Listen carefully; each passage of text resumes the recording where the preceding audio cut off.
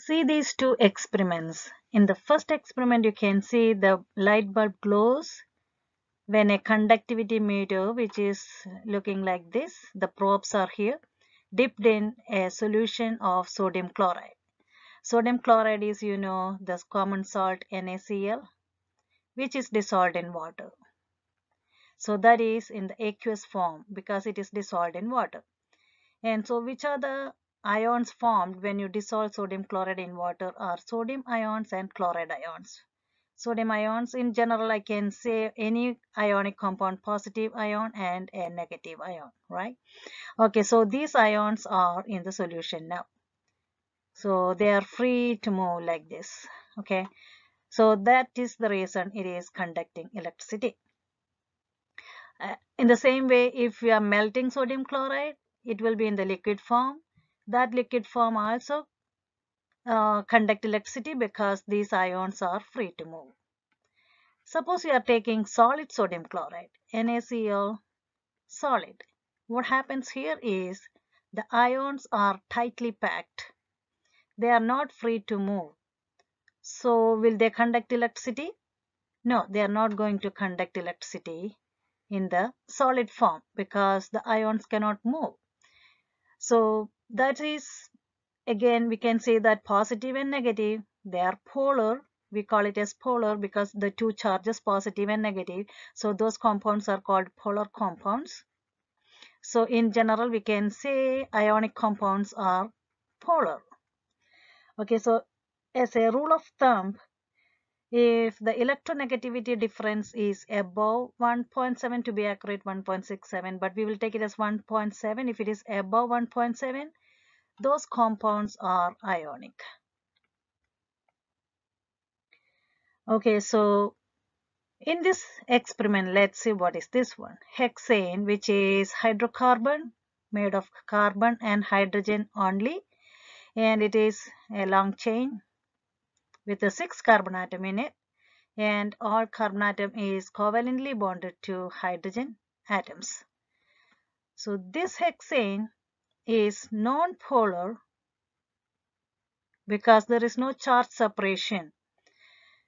The electronegativity difference is going to be between carbon and hydrogen is not going to be that much. It's going to be less than 0.3. Less than 0.3. Very small difference between the electronegativity value. So we considered as non-polar. Now let us take the example of water.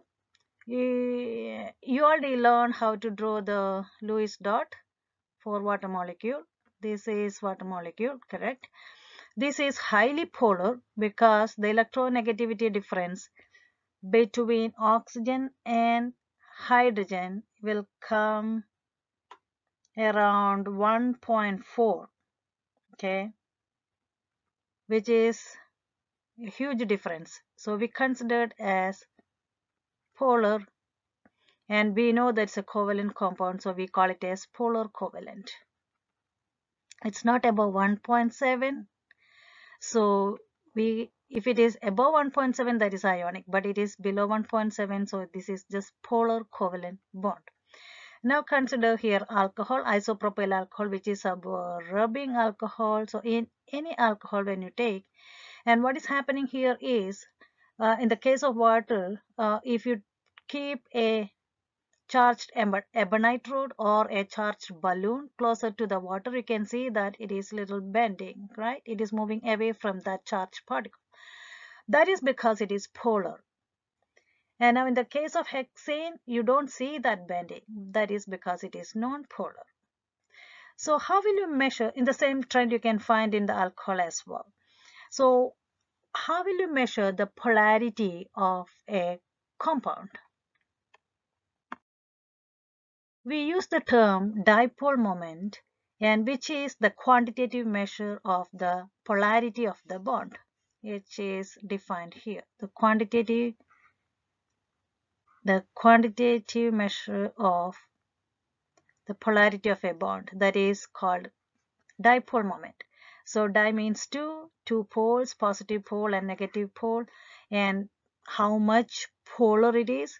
we are expressing using the term dipole moment. And here some details on that one. In the examination point of view, it's not that important. But here, the details are here. That is the charge times distance, and the dipole moment is measured using the unit called dBi.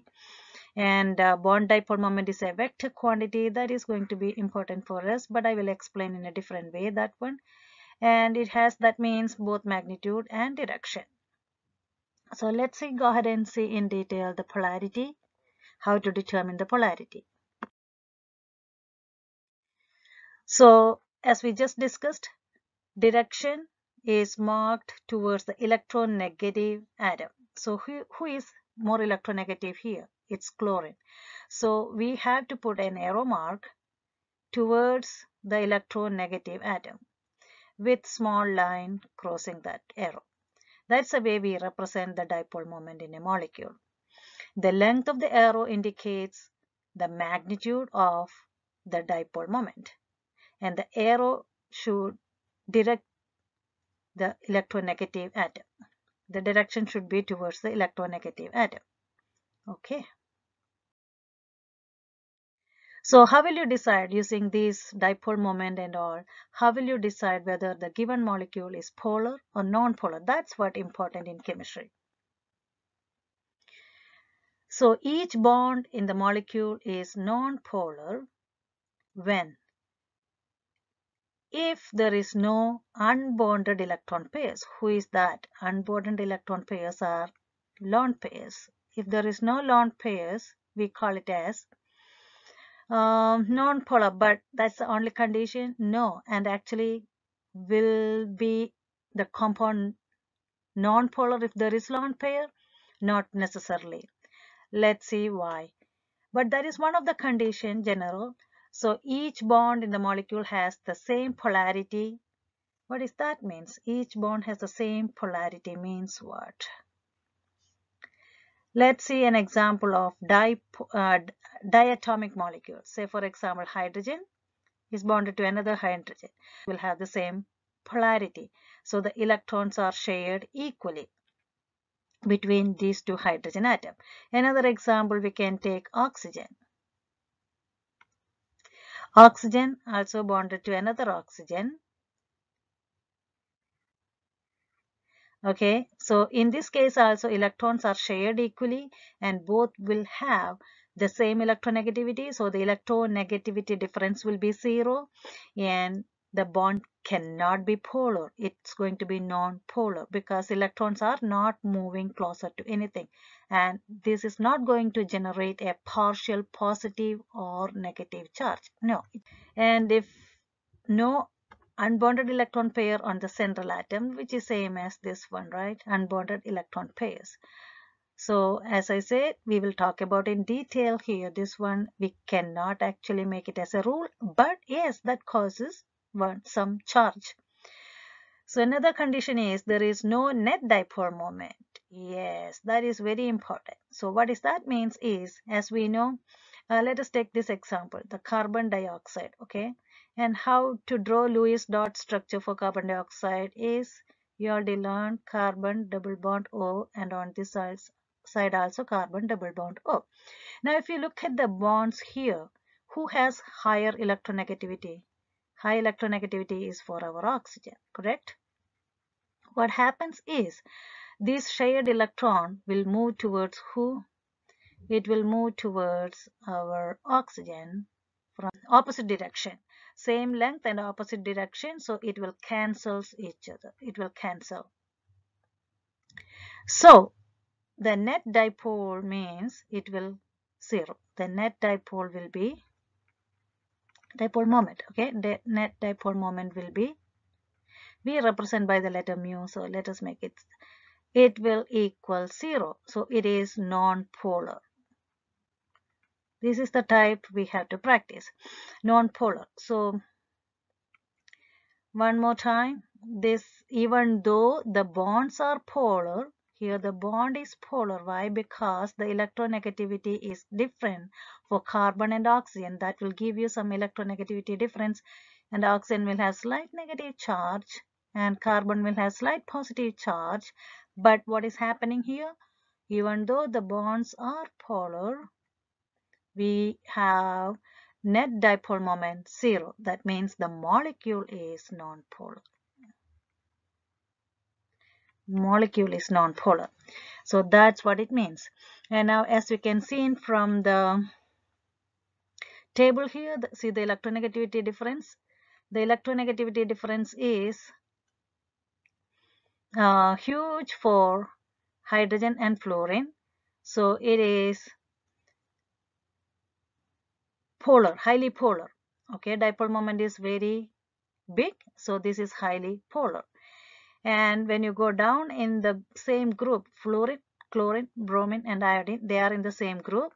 So the electronegativity difference between them is decreasing, because down the group, you know that electronegativity decreases down the group. So when it formed the bond with the hydrogen, it is decreasing down the group. So you can see that the difference is here, the difference is here. Okay, so the dipole moment is decreasing. That means the polarity also decreases.